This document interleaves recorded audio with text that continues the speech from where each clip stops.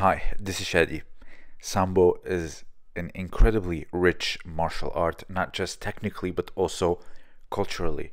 Martial arts are not just a set of techniques but also the culture and the social phenomenon that goes into that martial art. For example, the Mongolians with their herding culture, Sambo is no different, yet Sambo has a reach of a very big geographical area, and so you have many cultures pouring in and contributing: Turkic, Slavic, and of course, I'm not an expert on it, but of course, Judo is the main base for it, and today we're gonna see a lot of good and interesting variations to techniques that we all know. Not saying they're completely absent in Judo, but yet I'm just saying that they're somewhat rare, and the fact that they shot them, it's very appreciated. So the front belt grip, in my opinion, is very interesting. Here you see this Taotoshi, when someone is trying to get a very high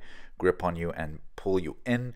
A front belt grip can be very good either to push and pull. Careful not to push too long, obviously you'll be penalized, but to push and then to get that reaction and then pull them in for various techniques is a very great trick that can be up your sleeve, so, or up their belt. And you see tsurigoshi is fishing the hips using the belt grip to get that unbalancing. And it's not just from the back as you see here, because also the front here, for example, to keep someone at bay, and then as they try to rush into you, this is where you loosen your grip, so they go in, you turn, and then load them onto the hips and then throw them. So it's not just Tai Otoshi, but it can also be tsurigoshi. So now let's take a look at this round the back variation of Tai Otoshi. We have countless variations like drop, one arm, etc. But here, where you duck under, grab the waist, and then with your hands finish them. Next is Kawazugake. Now, the reason I'm going to talk about this is because, of course, it is banned in Judo, so the evolution of this technique or the variations is clearly stopped. But what is interesting about Kawazugake is that it can take the shape of many other techniques, such as here, it can look like a sumigaishi, but with the entanglement, it's like Kawazugake. You see the various grips that we do today for sumigaishi. This one is very famous, but you have the leg entanglement and then you go down. I understand why it can be dangerous, because the entangled leg is pinned, and so it can be rigid, and when a huge weight can fall on it, obviously you can expect an injury. So here you see it takes the shape of an uranage, but with the leg entanglement of Kawazugake. Here you see the classical form of it, where you sacrifice yourself backwards and to the side. The entanglement is the problem, but nonetheless, it is a very interesting throw. You can do so many variations of this while taking the shape of another technique. You can launch forward with an uchimata and Kawazugake and then roll over. You can just do so many things. Now, let's take a look at Jiu-Jitsu and Judo's most classical throw, Tomoe-nage. Here is the classical variation where you dive deep underneath them and then catapult them forward, not to the side, like we see the competitive variation of today. But notice what he does is that he aims for the inner thigh rather than below the belt. This variation can actually give you a lot more leverage, and you can have a little bit more control, because the waist and underneath the belt is such a random area. It can seem sometimes it can go on the stomach and you can get stuck, but on the inside of the thigh it can be quite interesting, especially when you're going to a side variation. Here you see Maruyama in the finals of the 2021 World Championship. Brilliant. Again, not saying it's absent in Judo, but here the fact that they documented it and placed a lot of emphasis on the detail, again, I I appreciate it quite a lot. Here you see.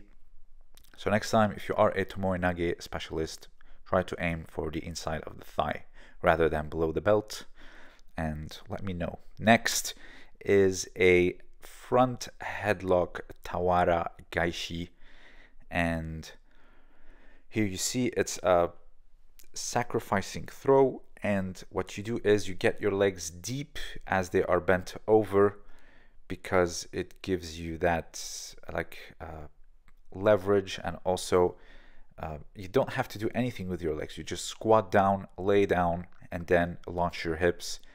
But here, this front headlock variation, it has a longer lever, and rather than the classical around the lats.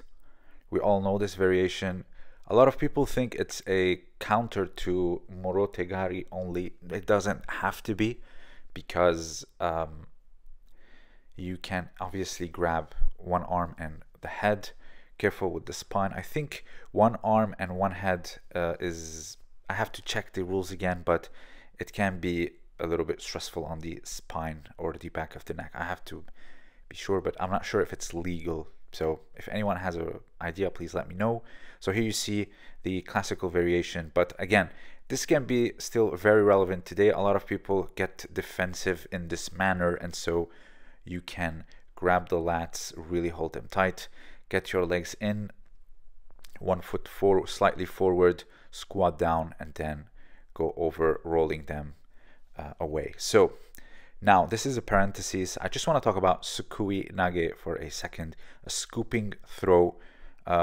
It's not just, this is not morotegari. A lot of people think that when you lift up and scoop up, it's morotegari. No, morotegari is when you pull and either rotate to the side or just lift up. No, you don't lift up. Now, finally, why isn't anyone doing this in today's competitive judo? Why?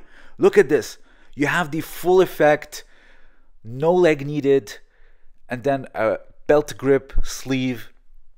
You have all the control now. You have the sleeve and the belt. You go in, you can scoop up and then dump in any direction. Why isn't this kata guruma still, or rediscovered, I should say, today? You have all the best coaches, you're traveling, you're doing all this experimenting. Why isn't this being done? You have a diagonal control with the sleeve, and also the opposite side, which is the belt, and you have control of the extremity and the waist, and then you can lift up, position them, because kata guruma is not about the leg. A lot of people go down and just try to hug the leg. No, it's about deep up, almost close to the crotch, so you can have that control over the waist area, the hips. It's not necessarily the leg. You can use it as a lever, sure, many variations, but to lift up, it's not actually the leg, it's the waist. And so this variation is golden. I don't know why it's not being invested in. So if you have anything to add, let me know down below. This was Shadi, and as always, thank you for listening.